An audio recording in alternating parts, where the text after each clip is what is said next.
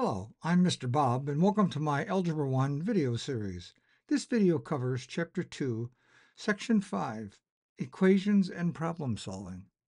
By the end of this video, you will have reviewed methods for defining variables. Included is defining one variable in terms of another.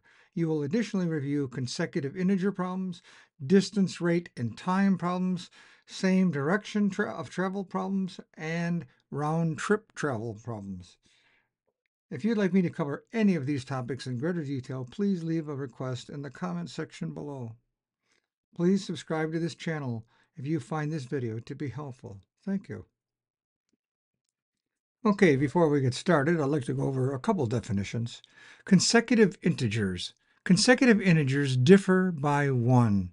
The integers 50 and 51 are consecutive integers, and so are -10, -9, -8. They are also consecutive integers. What is a uniform motion? An object that moves at a constant rate is said to be in uniform motion.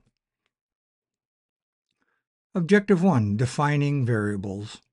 Some problems contain two or more unknown quantities.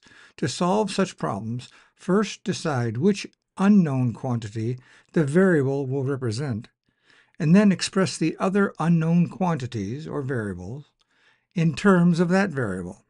And we'll look at that in the next example here. Okay, example 1. Defining one variable in terms of another. The length of a rectangle is 6 inches more than its width. The perimeter of the rectangle is 24 inches. What is the length of the rectangle?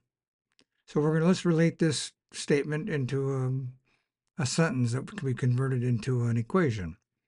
So the length is 6 inches more than its width. So let's define the width as W, or W equals the width, and length is W plus 6, because the length is 6 inches more than the width. So W plus 6 is the length, and W is going to be the width. Okay, so now we're going to write the perimeter formula, right? The perimeter formula is what? Length plus width, I guess, to get the perimeter, or 2L plus 2W, or however you want to think about it, or 2 times L plus W. So let's write it down. We've got it here. It's P, the perimeter, right here. Perimeter is equal to 2 times L, right here. 2 times L plus 2 times W. And then we're going to substitute into this equation now the facts we already know. And the facts are the perimeter is 24. Here's our perimeter substituted for the P. And W plus 6 is substituted for the L. Right here, the L right there, okay? And now we're going to use the distributive property to multiply this out. So we're going to get 24, the perimeter, is equal to 2 times W. 2 times W plus 2 times 6 is 12. 2W plus 12 plus this 2 over here, the original 2 that we had in the equation here. So now 24 is equal to 4W plus 12. We've combined like terms. The 2W's here and the 2W here add together. We get 4W, and then we just carry down the 12. So 24 equals 4W plus 12. So now we have to get the 4W by itself. So we're going to move the 12, the plus 12, to the other side. And in doing so, it'll become negative 12. So now we have 24 minus 12 equals 4W plus 12 minus 12. Well, these two are going to cancel. And we're going to get the 24 minus 12 is equal to 12. Okay, so 12 is equal to 4W right here. We're going to now clear the 4. We're going to get the coefficient of the W equal to 1, and we're going to do that by multiplying by the multiplicative inverse, or we can just say we're going to divide both sides by 4. So in dividing this side by 4 and this side by 4, we end up 12 divided by 4 is 3, and 4W divided by 4 is W. So now we know that the width is equal to 3, in our case 3 inches. So what is the length? The question says, what's the length? Well, the width is 3 inches, the length is 6 inches, 3 inches, 6 inches. So the length is 9 inches long because we know that the length is the width plus 6 inches. So right here, the length is 9 inches. Okay, example 1, check your understanding. And if you've worked with me in the past, you'll know that on these check your understanding slides, I want you to stop the video and try it yourself. And then when you come back, we'll do them together and see how you made out. So I'll read it to you first. It says, the width of a rectangle is 2 centimeters less than its length. The perimeter of the rectangle is 16 centimeters. What is the length of the rectangle? So they want to know the length, and they told you that the width is 2 centimeters less than the length. So go ahead and give it a try. I'll wait for you and we'll see what you come up with.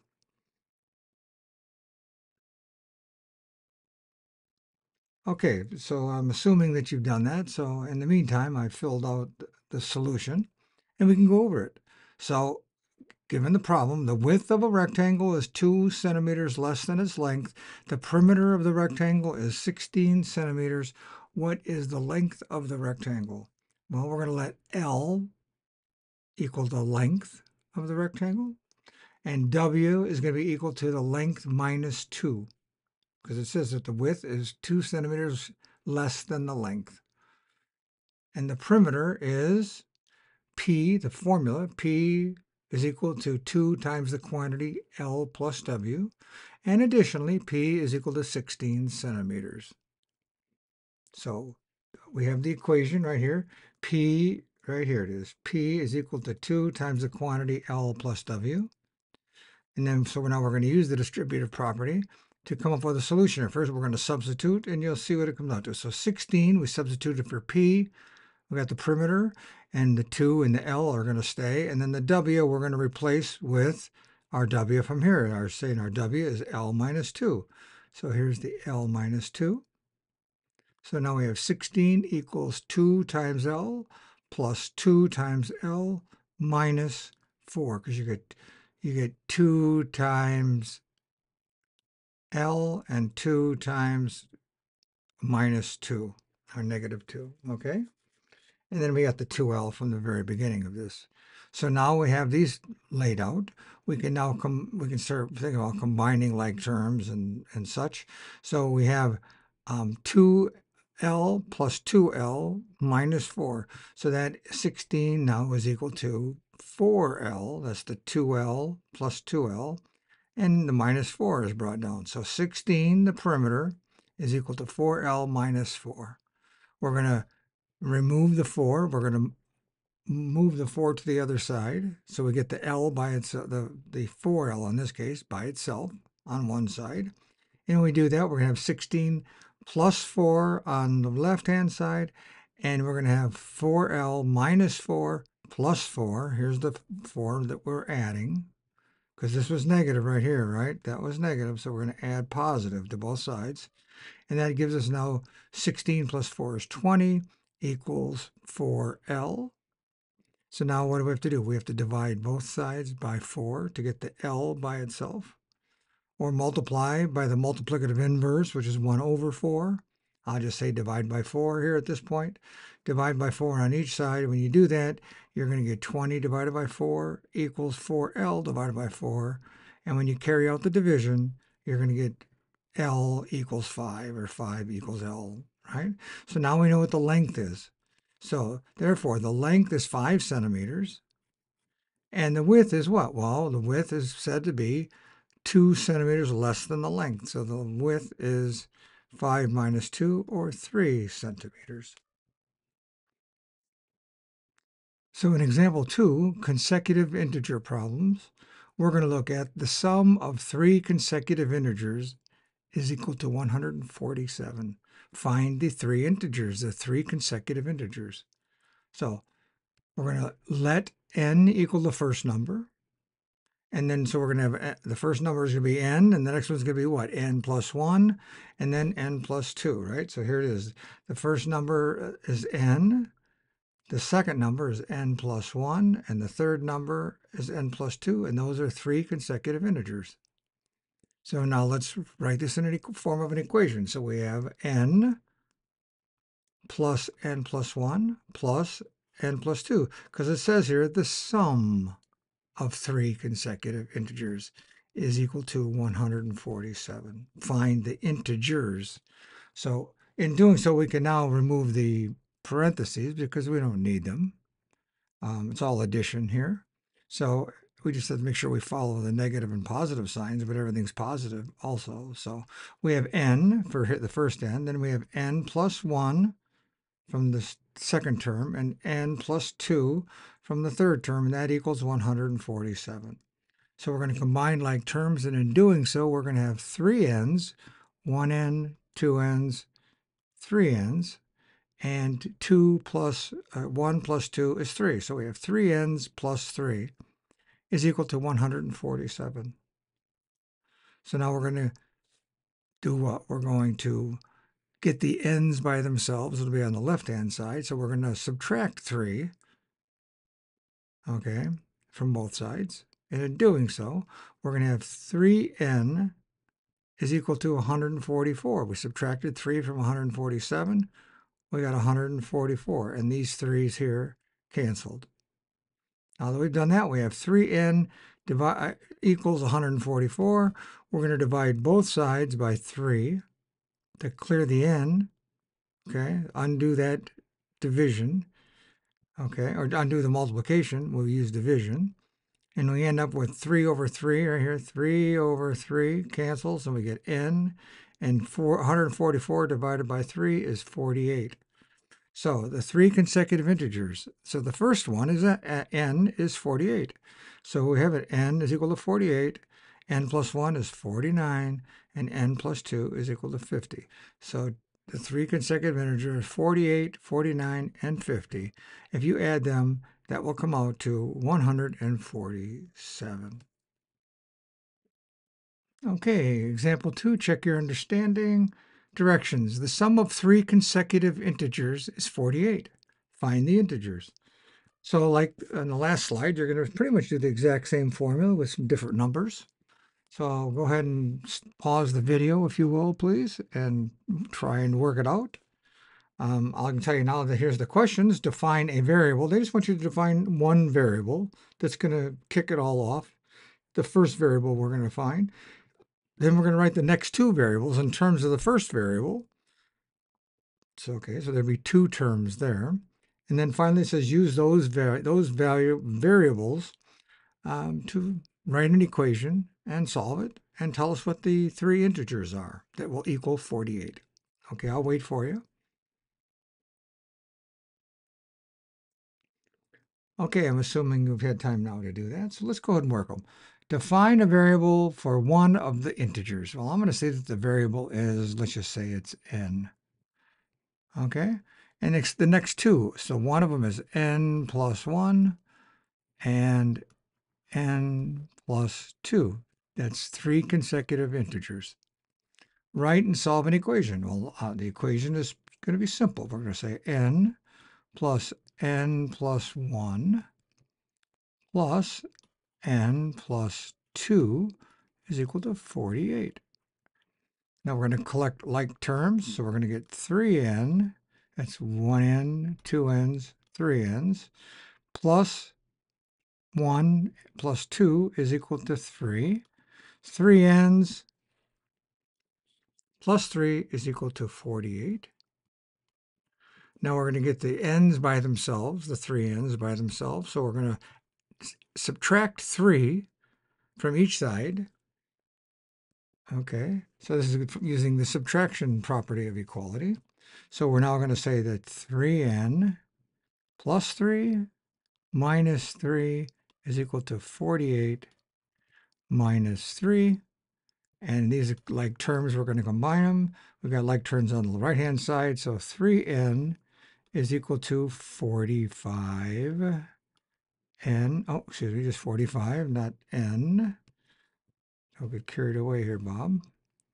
Okay, so now we have a 3n. We need to undo the multiplication. That's 3 times n. We're going to do what we're going to do there is we're going to divide each side by 3.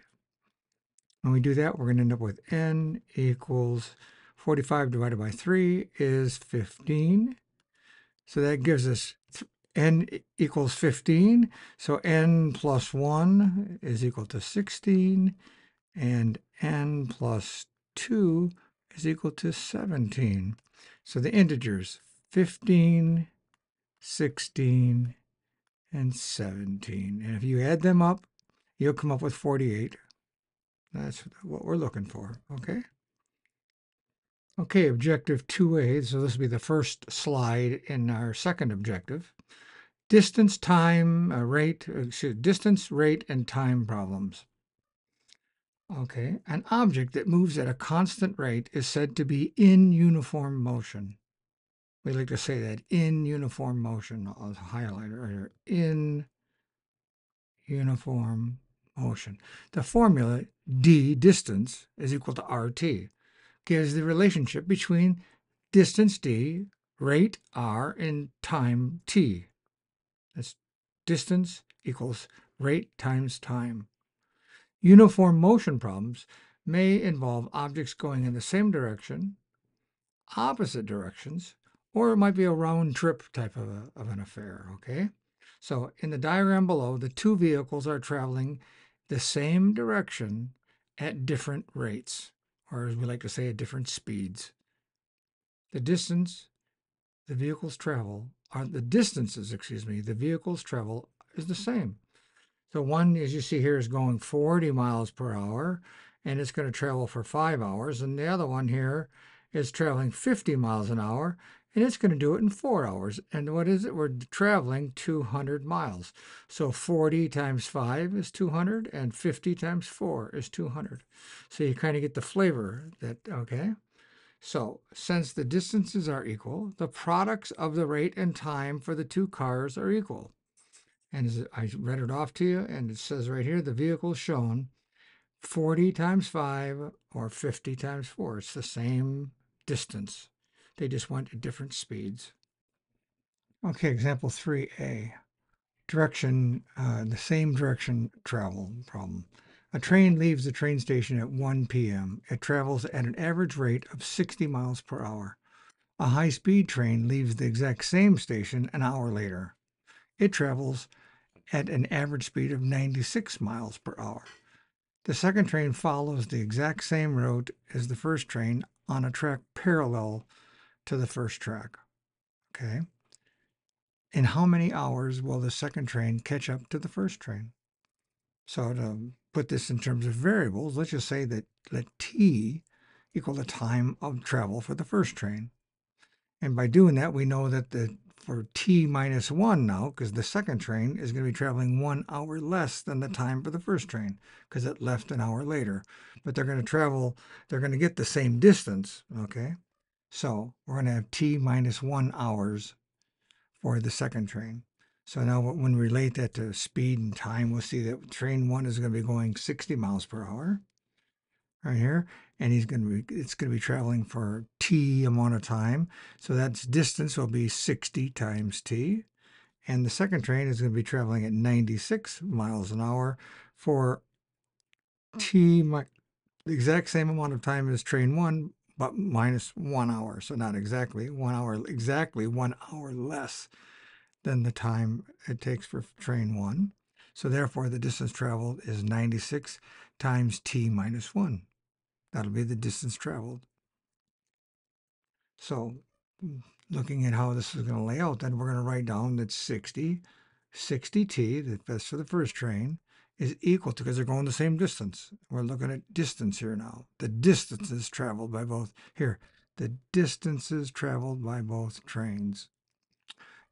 60t is equal to 96 times t minus 1. So we're going to just carry out the mathematics here, the distributive property on the right-hand side to get 60t is equal to 96t minus 96.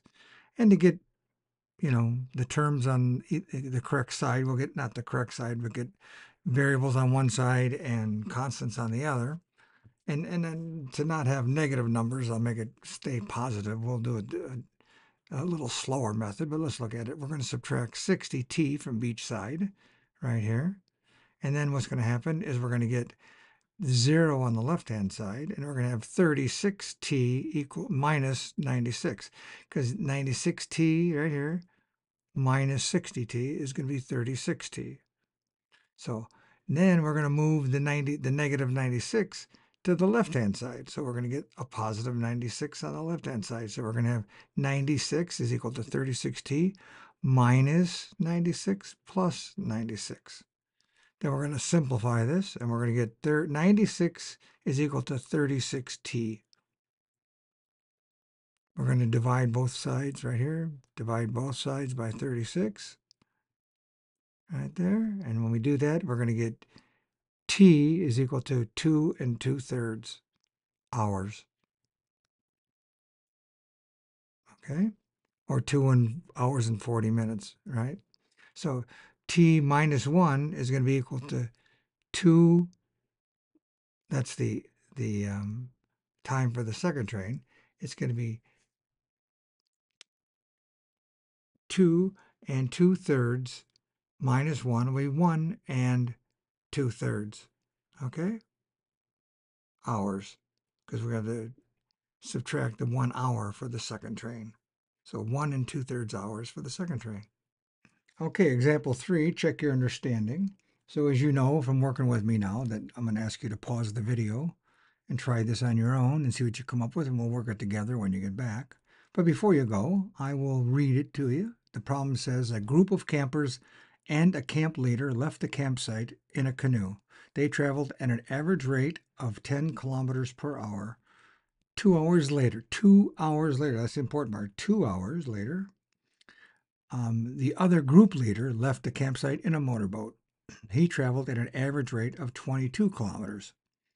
So the questions are, how long after the canoe left the campsite did the motorboat catch up with it? How many hours was the canoe traveling when the motorboat caught it? And then how long did the motorboat travel? Those are the two questions. So I'll wait for you. I'll give it a chance and for you to do it. And when you come back, we'll work together. Okay, so now I'm assuming you've done that and you were working this together.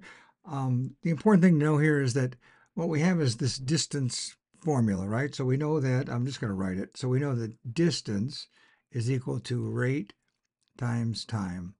And what we know here is that both boats are traveling the same distance because they both start from the same place. And when the speedboat or the motorboat catches the canoe, they've traveled the exact same distance at that moment, just that the canoe was slower and the motorboat was faster. So we can do one rate time is equal to the other rate and time, okay? And then when we solve that, we'll know what the time was, what t, and we're going to let t equal the time the canoe. So we'll let t equal the time of the canoe's travel. Okay, so let's put this together. So we're going to say the canoe traveled at 10 kilometers per hour. That's the rate times t. That's the amount of time it traveled. And we said we're going to let t equal the time of the canoe's travel. And we're going to say that that is equal to the rate of 22 kilometers per hour for the motorboat. But that's how long is the motorboat going to travel? It's going to travel for t, the amount of time that the canoe traveled, minus 2 hours, 2 hours less, because it's going to leave 2 hours later. So it's obviously going to be traveling 2 hours less. It can't travel those 2 hours that the canoe traveled. It's because it's still at the dock, so to speak. So let's solve this. So when we solve it, we're going to get 10t, and that's equal to 22t minus 44. Okay, so we're going to go ahead and I'm going to move the 22 to the opposite side to get the t's together. So I'm going to say 10t minus 22t is equal to 22t minus 44, right? Minus 22 t. So now we're going to combine like terms, which means we have the t's on this side. So we've lost the t's on the right.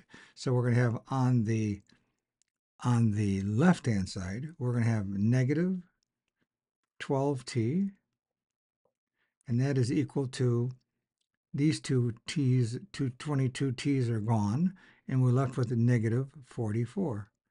So now we just have to get the t by itself. And in order to do that, we're going to divide each side by negative 12. And so doing, we're going to get rid of the coefficient and the negative sign all at once.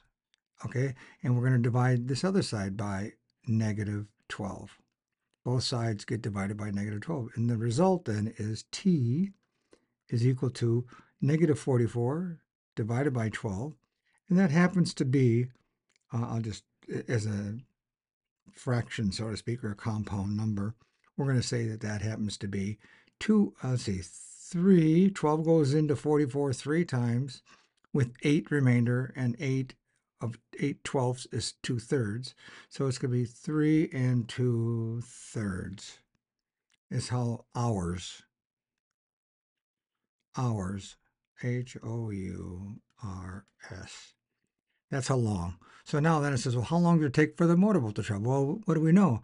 We know how long the canoe traveled. It was 3 2/3 hours. Well, and we also know that the motorboat traveled 2 hours less. So the answer has to be 3 2/3 minus 2. And that happens to be equal to 1 2/3 hours. Okay? Good. Okay, objective 2b, it's a continuation of objective 2. This is the second slide. Distance, rate, and time problems. Okay, for uniform motion problems that involve a round trip, it is important to remember that the distance going is equal to the distance returning. Round trip. Okay, so you see the little chart here. It shows that traveling in one direction, well, let's say from left to right, it says 20 miles per hour times 3 hours is 60 miles, right? 20 times 3. And returning at a different speed, 30 miles per hour, you'll be driving for 2 hours and go those 60 miles. So that's the thing we have to kind of look at. We just did that in the previous problem, though, except they're in the same direction, but it's the same concept, right? They're both traveling. You're traveling the same distance each time. In this case, it's the same car doing the same distance in different directions. Before, it was 2 different boats traveling the same distance. So since the distances are equal, the products of the rate and time for traveling in both directions are equal. So that is, if you had 20 miles times 3 hours, it would be 60 kilometers or 60 miles, or 30 miles in 2 hours would still be 60 miles. Okay? Okay, example 4, round trip travel.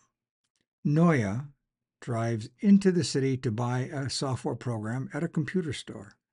Because of traffic conditions, she averages only 15 miles per hour. On her drive home, she averages 35 miles per hour. If the total time of travel, the travel time is 2 hours, how long does it take her to drive to the computer store? So we want to just pick out the trip to the store. So what are we going to do? Let's let t equal the time it took for her to get to the computer store. Okay. And then we're going to let 2 minus t equal the time of Noya's drive home. Because we know we have a total of 2 hours. So she has some amount of time that she drove. Let's say it was a half an hour to the store, or it was just the opposite. Let's say it was an hour and a half to the store. Well, that means there's only an hour left of that 2 hours, right? So the return home is going to be that time minus, okay, the time that it took to get to the store, because they gave us what the total round trip time was. So you see it right here. You see part of Noya's travel to the computer store was at a rate of 15. What are we talking about here? We're talking about miles, miles. And the time she was driving is t. And so the distance is 15 times t. We've talked about that. The rate, what do we have? We have distance is equal to rate times time. Okay. And then for the return home, it's 35 is the rate, and the time was the given 2 hours that we had to the total time, minus the time it took to get to the computer store on the way into town.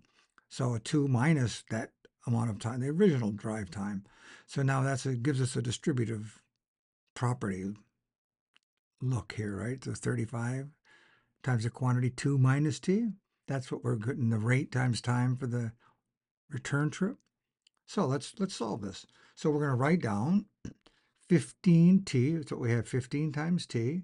15t is equal to 35 times 2, the quantity 2 minus t. And then we're going to use the distributive property to take care of the right-hand side. So we end up with 15t is equal to 35 times 2 is 70. And 35 times negative t is negative 35. So you have 70 minus 35t, using the distributive property there. Then we're going to add 35 to both sides. So here it's 35t, right? So we have a negative 35t. We're going to add plus 35 to both sides. So we get 15t plus 35t is equal to 70 minus 35t plus 35t. That's where we added 35t to each side. Okay, using the additive, the additive property of equality. So then we end up with 15 plus 35 is 50t, and you have the 70t here. The 35s cancel each other. So now what do we have to do? We have to divide. We have to get the t by itself, so we're going to divide both sides by 50. And when we do that, we're going to get 50t divided by 50 is equal to 70 divided by 50, and that means that the 50s cancel, and we have t is equal to 70 divided by 50, which comes out to 1.4. So Nova's time took 1.4 hours to drive to the computer store. And if that's the case, we'd go to the 2 and subtract 1.4, and that would mean that the drive back took what? 0.6 hours to return home. Okay? Because the two of them, 0.6 and 1.4, equals 2 hours. Okay, example 4, check your understanding. On his way to work from home, your uncle averaged only 20 miles per hour. On his drive home, he averaged 40 miles per hour. If the total travel time is an hour and a half, how long did it take him to drive to work? Okay, so this is a check your understanding problem. So we want you to go ahead and stop the video and give it a shot. And when you come back, we'll work it together, okay? So go ahead and stop the video and I'll wait for you.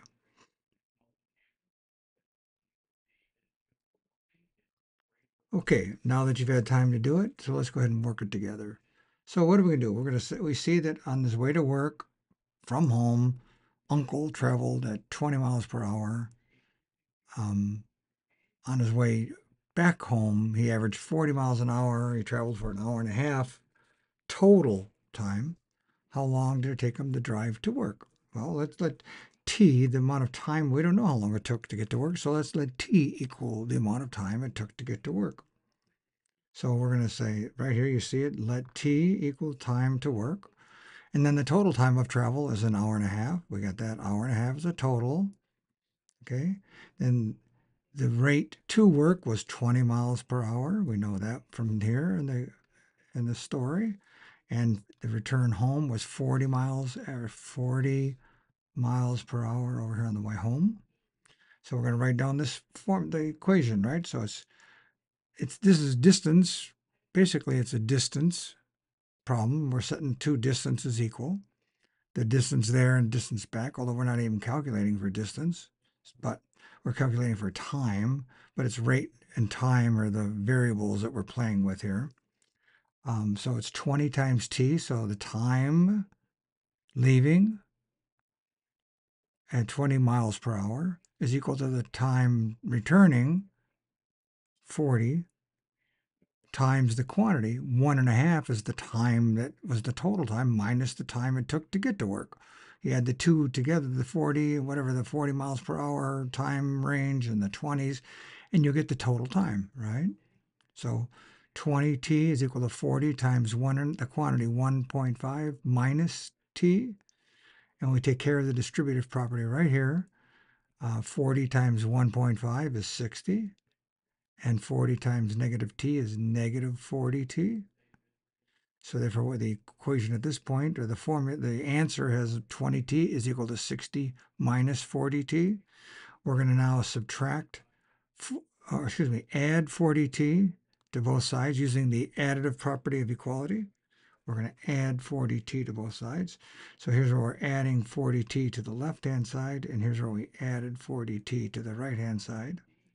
When you do that, these two 40s cancel, okay? And these two t terms add, so you get 20 plus 40 is 60, and that equals 60. Divide both sides by 60 to get the t by itself. So we have 60 divided by 60 over here. They cancel and it becomes 1. 60 over 60 here becomes 1. So we end up with t equals 1. So Uncle's time to work was 1 hour.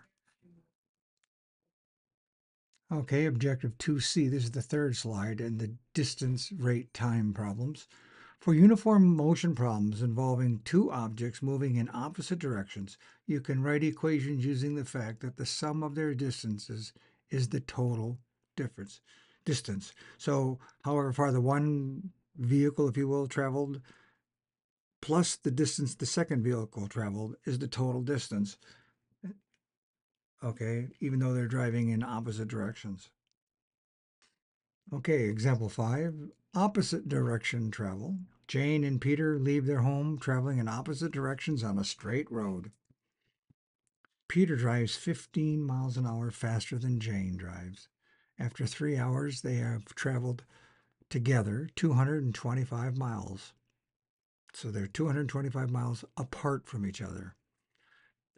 Find Peter's rate and Jane's rate. Okay, so let's start with Jane's rate. Let R equal Jane's rate. And we're doing that because Peter's rate is relative to Jane's rate. They said that Peter is driving 15 miles an hour faster than Jane. So Jane drives R, Peter drives R plus 15. And as you see it in our chart, Jane is R, driving 3 hours, and she's distance is 3 times R. Using our formula, distance is equal to rate times time. And Peter's is R plus 15 for the rate. For the same 3 hours, because they both drove, that was 3 hours each driving. And so when the distance is 3 times the quantity, R, which is Jane's rate, plus the 15, that's the extra that Peter's doing. So let's write the equation. Write 3R plus 3 times the quantity R plus 15 is equal to 225. So now I'm going to write the equation one more time. This is when I'm writing it. This is what we calculated it to be. Now I'm writing the equation. 3R plus 3 times the quantity R plus 15 is 225. Let's take care of the distributive property for the 3 times the quantity R plus 15. We have 3R plus 3R, 3 times R, plus 3 times 15 is 45, and they all equal 225. Combining like terms, we have 6R, 3R plus 3R is equal to 6R, plus the 45 equals 225. And now we're going to move the 45 to the opposite side to get the 6R by itself. So we're going to subtract 45 from both sides.